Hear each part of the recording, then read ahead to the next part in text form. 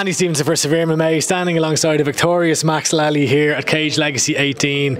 You've just won the Cage Legacy lightweight amateur title. How does it feel? First round submission? Yeah, it feels great. Like just being out all year and just being able to come back and not even get the quick finish, but just do what I love. Like, you know what I mean? Just the walk out, everyone there supporting me. You know what I mean? It's just makes me want to do better every day. You know what I mean? For moments like that's what I do this for. You know? Yeah.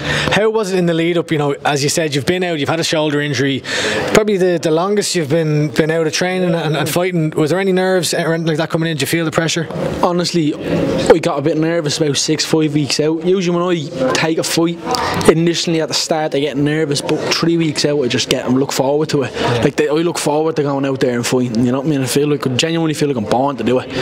And just the excitement, the goosebumps, everything. I just want to step in there. I just feel like it's me home. Like, you know what I mean? So familiar with it, and I have to thank the opponent there, Ger, for taking the fight, because the fight, not a whole lot of people wanted to take it, like, you know what I mean? And it was either he took it or I wouldn't have had an opponent to fight tonight, you know what I mean? So I'm really appreciative of that as well. Yeah, we had you on the L Triangle and we talked about this. There seems to be a hesitancy for some fighters to take fights, to take the hard fights at amateur.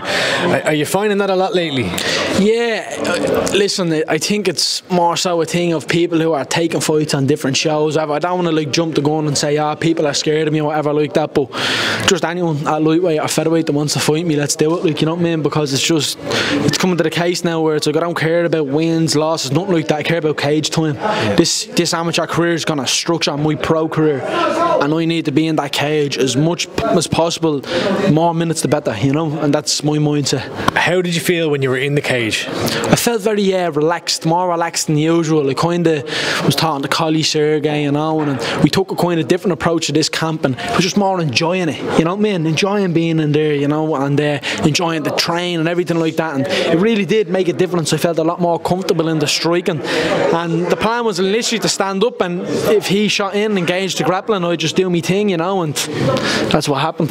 You got the fight to the mat fairly quickly in the end. You know, walk us through the submission. Yeah, I just felt him just going very deep on a double leg, and his neck was exposed, and just from doing jiu-jitsu so long, I'm 19, but I've been doing jiu-jitsu 10 years, you know, purple belt under legit coaching on, you know, so as soon as I felt him pop his neck up, that I had the guillotine, you know, and if you take me down, if I sacrifice to go onto the mat, it's not for no reason, you know what I mean? I know I have something up my sleeve, so yeah, it was nice to get it. Walk us through the hair choice. The hair choice, listen, I just want to be like me bro, Conor McCarthy, yeah. But nah, just something a bit different. It was the whole point behind it. I'm reborn, you know what I mean? We come back from something that was very difficult to get over, and I got over it, you know, so I thought I'd spice things up a little bit. And so you're heading off, when are you heading off to Thailand?